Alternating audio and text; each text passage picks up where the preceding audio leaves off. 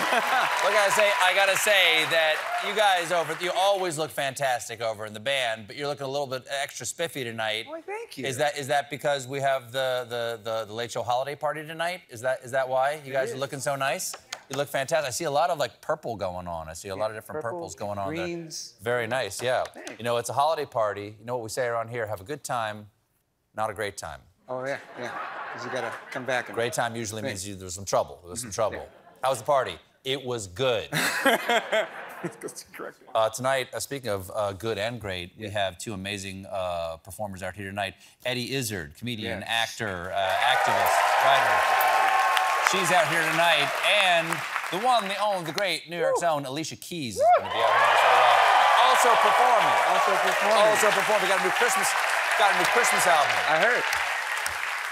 Folks, if you watch this show, you know I spend most of my time over in the news kitchen, sweating the day's biggest story shallots, adding a chiffonade of tarragon and chervil, creating a production of champagne vinegar and Louis Jadot Chardonnay, whisking in the yolks of Orpington hen eggs, then emulsifying it with clarified Rodolphe Le Meunier butter to bring you the Michelin star sauce béarnaise that is my nightly monologue. But sometimes, folks, I crash a stolen dune buggy into a compost tanker, scrape together some pumpkin husks, grass clipping, and fish heads, boil it all in a hubcap over an oil drum fire with some Fireball and Mountain Dew Code Red, and let America keg stand the botulism-laced chum gravy of news that is my segment.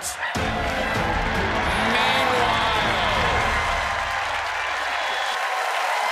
I'll take what I can get. Now, always a joy. Meanwhile, Uber is launching self-driving cars in Las Vegas, because you know what they say, what happens in Vegas will probably kill some pedestrians. Meanwhile, in competitive eating news on Tuesday, Joey Chestnut dominated the Cleveland Cavaliers pierogi eating competition. Okay, there's a lot to unpack there. First of all, Joey Chestnut is a competitive eater most famous for the Nathan's Hot Dog Championship. And Cavaliers are an NBA basketball team. And a pierogi eating contest is a cry for help. All in all, Chestnut pounded 47 pierogies while his 3 competitors ate 33 pierogies combined. He ate more than all 3 of those adult men. I'd say he put them to shame, but if you're eating double-digit pierogies, shame is where you live. Meanwhile, in food news, Hellmann's wants you to put mayo in your eggnog this holiday season. No.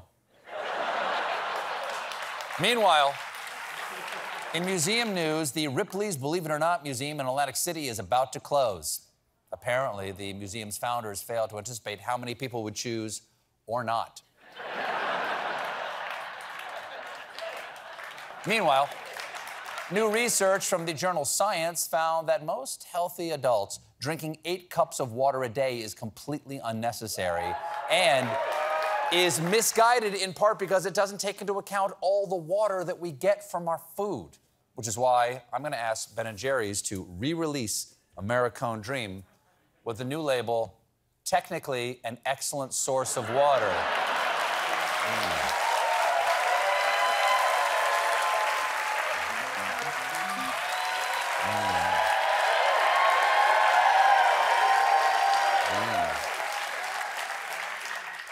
Time to hydrate.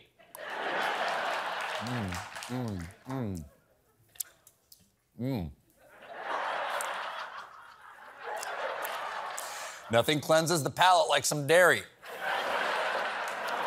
We'll be right back with Alicia Keys.